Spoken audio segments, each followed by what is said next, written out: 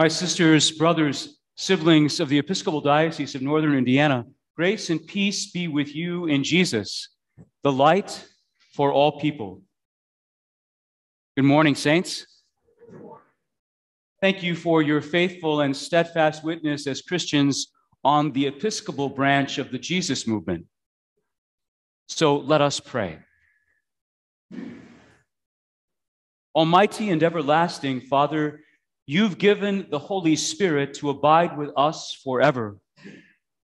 Bless, we pray, with his grace and presence, the bishops and other clergy and laity here assembled in your name for the 123rd Diocesan Convention, that your church, being preserved in true faith and godly discipline, may fulfill all the mind of Christ, being preserved in true faith with him who loved it and gave himself for it, your Son, Jesus Christ, our Savior, who lives and reigns with you in the unity of the Holy Spirit, one God, now and forever. Amen.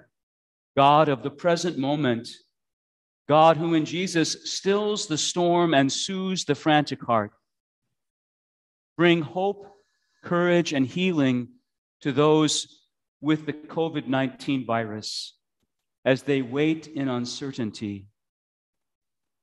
Bring hope that you will make us the equal of whatever lies ahead. Bring us courage to endure what cannot be avoided, for your will is health and wholeness. You are God, and we need you now and forever. Almighty God, who created us in your own image, grant us grace fearlessly to contend against evil and to make no peace with oppression, and that we may reverently use our freedom. Help us to employ it in the maintenance of justice in our communities and among the nations, to the glory of your holy name, through Jesus Christ our Lord, who lives and reigns with you and the Holy Spirit, one God, now and forever. My friends, I begin by acknowledging the ground upon which we stand, upon which these churches are built, the land of the Miami, Potawatomi, Kaskaskia, Peoria, and Kickapoo, the first peoples of this land. Acknowledgement is one way to begin to repair the breach with our indigenous siblings due to the actions of our forebears. I also want to acknowledge the privilege I have because of my gender and the color of my skin. I acknowledge my complicity in the sin of racism, and am seeking ways to repair the wounds caused by white supremacy among my siblings of color. Lastly, I want to acknowledge our shared grief and lament that we've all experienced as a result of the COVID-19 pandemic. Since March of 2020, we have been living on a daily basis with the effects of COVID-19. It has changed every aspect of our lives, in our households and families, in our faith communities, in our towns and cities, in our workplaces, in our schools, in our camping ministries, in our faith formation ministry, in how we baptize people into the saving mysteries of Christ's death and resurrection, to how we give thanks for those loved ones who've died and have gone before us, marked with the sign of faith. I give thanks for each of you, especially the clergy and lay leaders of our faith communities. These days of COVID-19 have given us the opportunity to be in conversation about the array of concerns stemming from this pandemic that none of us could ever have imagined. Thank you for your leadership, your fidelity, your generosity, your honesty, and vulnerability. As of Friday, the 12th of November, there have been 988,000 confirmed cases throughout the world, and 5,099,686 deaths. In the United States, there have been 47,700,489 confirmed cases and 780,805 deaths. Let us uphold in our prayer these beloved children of God. Let us also give thanks for those responsible for developing the vaccines that are indeed life-saving in our day. And today, I'm especially thankful that our children, ages 5 through 11, are now able to receive the vaccine. I want to take this time to thank our standing committee, the Diocesan Council, the Finance Committee, the Commission on Ministry, the Constitution and Canons Committee, the directors of the Foundation, the Faithful Stewards Commission, the Becoming Beloved Community Commission, our Evangelism Commission, the Creation Care Commission, and our Social Concerns Committee, who've continued to do the good work entrusted to them during this time. I also want to take this opportunity to thank our missioners, Canon Terry Bays, Canon Carol Bianchini, Canon Christopher Hillock, Canon Sharon Katona, Canon Henry Randolph, Canon Michelle Walker, and Canon Ann Wheatstock. Thank you for your attention to detail, your counsel and advice, the many Zoom calls, your candor and honesty, and for the countless hours of service to our faith communities, attending to the mission, ministry, and management of the Episcopal Diocese of Northern Indiana. Would you also join me in giving thanks for Karen and Bishop Frank Gray, for Claudia and Bishop Ed Little, and for the love of my life, Dana. Glory to God, whose power working in us can do infinitely more than we can ask or imagine.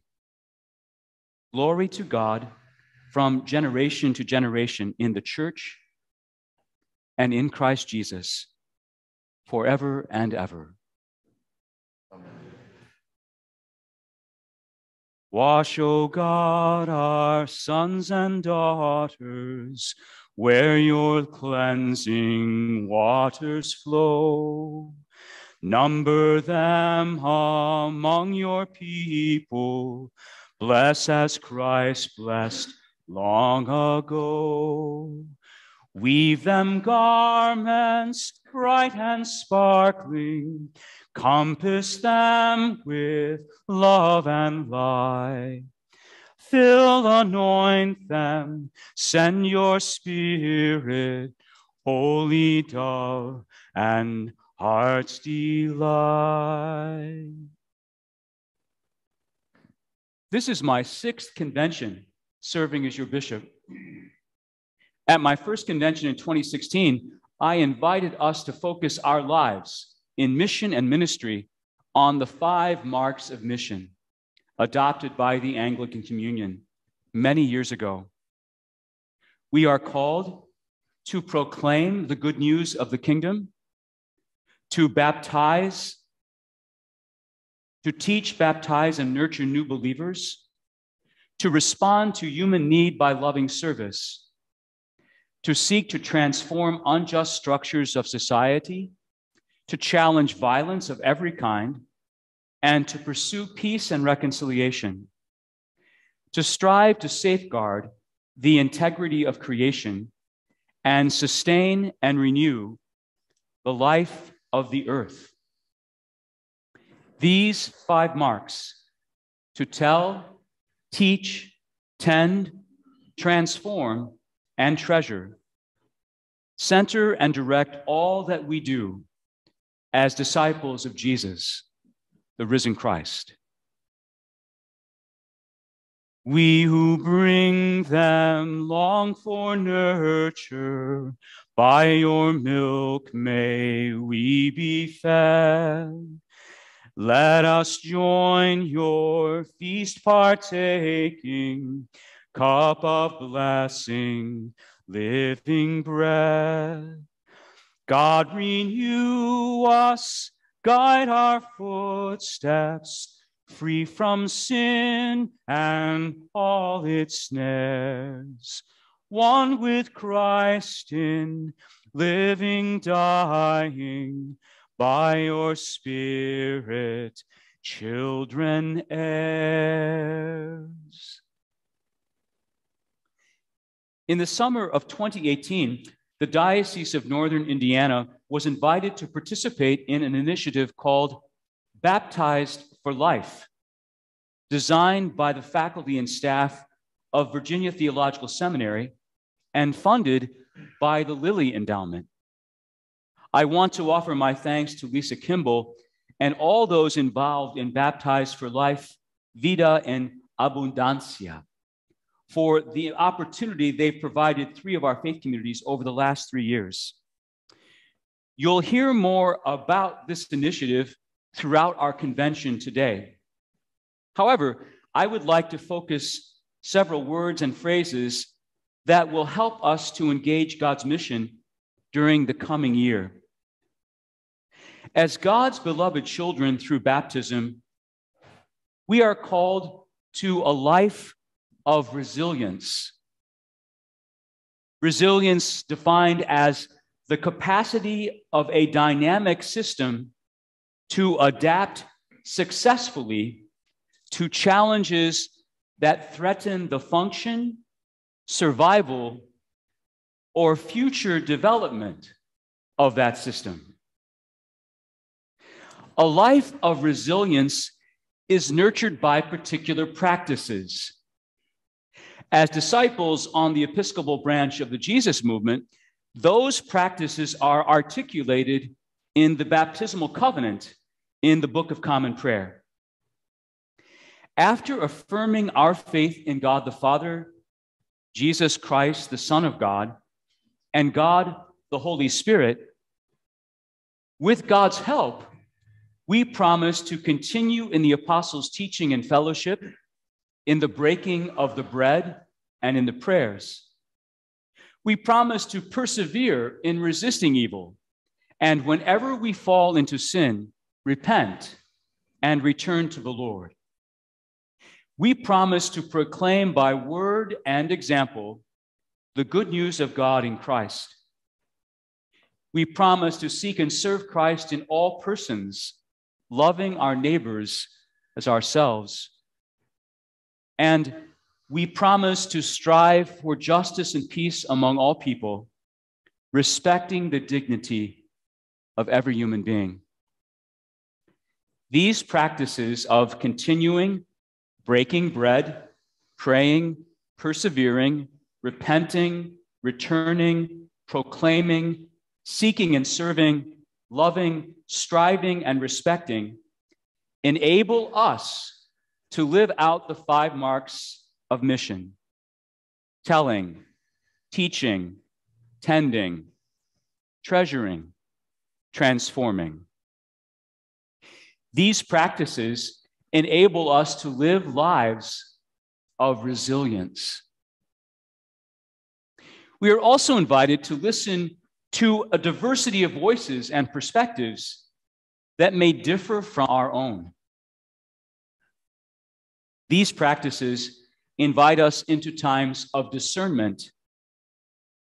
As we listen to the Scripture, we are invited to ask where the Scripture touches our lives, our communities, our nation, and the world. What does God want me to do or to be at this time? How might God be inviting me to change? These practices invite us to collaborate in new and creative ways with resilience and elasticity. These practices invite us to engage the hard and difficult work set before us, trusting always in God's abiding and amazing grace. Oh, how deep your holy wisdom, unimagined all your ways. To your name be glory, honor. With our lives we worship, praise.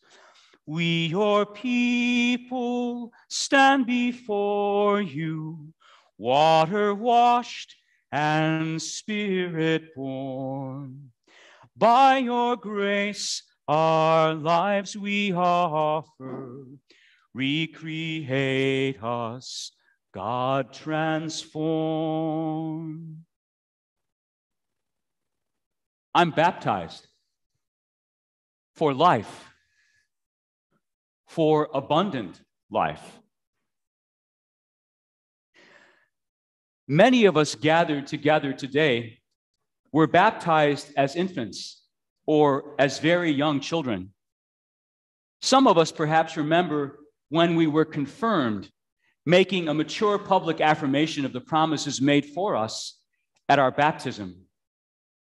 In just a few moments, we will have the opportunity to renew our baptismal vows, and I would encourage you to call upon God's holy and healing Spirit to fill you with the grace and strength that you need to claim once again your life as God's beloved children, baptized for life into the saving death and resurrection of Jesus.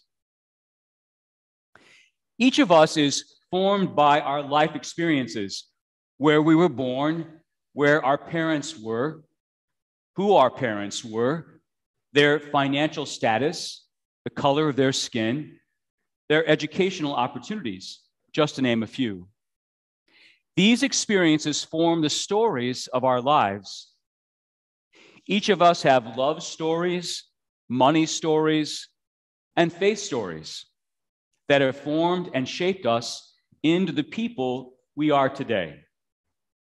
I want to share a baptismal story with you in hopes of rekindling the joy, the hope, and the promise of God's Spirit given to each of us in baptism. During open office hours in the summer of 2001, Melanie arrived with her two sons, Clark and Patrick. They'd moved to Wisconsin and became actively involved at St. Matthias in Waukesha. Melanie asked if Clark and Patrick could begin preparing for baptism because she and her husband, Fred, had decided to wait on having them baptized until they could make a commitment of their own. So we began meeting regularly to prepare them for baptism. At our final meeting, Melanie asked if it might be possible for Clark and Patrick to be baptized by immersion rather than pouring water over their heads. Without hesitation, and not exactly knowing how, I said, yes. They chose the first Sunday in Advent to be baptized. So I called the Altar Guild directress and discussed my idea with her. I made my way to Menards and purchased an animal watering trough and set it in front of the baptismal font, about this high. The church building, we placed flowers around it so that it blended in a bit more with the environment. The church building of St. Matthias was built in the 1850s with only cold water plumbing. Early Sunday morning, I made my way with several sections of hose to fill the trough before the second service. Clark and Patrick showed up with their parents in their bathing suits and t-shirts, and at the second service, I proceeded to baptize them by immersion. As was my custom, I invited all the children to join me around the baptismal trough. The water was freezing as I immersed them 3 times, baptizing them in the name of the Father and of the Son and of the Holy Spirit. Fortunately, they stepped out to warmed towels, were sealed with holy chrism, and marked as Christ's own forever. It was a wonderful and unforgettable experience in my life in ministry.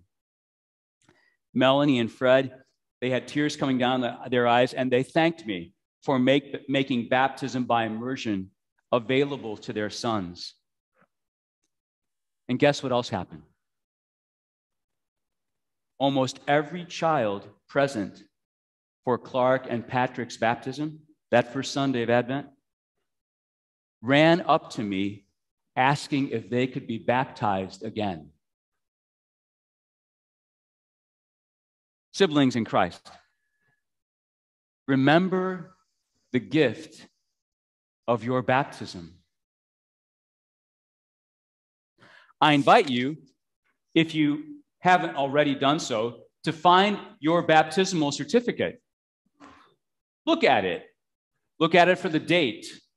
Identify the church, the faith community, and the people who serve perhaps as your sponsors, and the clergy person who baptized you. Then take the opportunity to share your baptismal information with one of your siblings in Christ in the faith community that you are a part of during the coming months.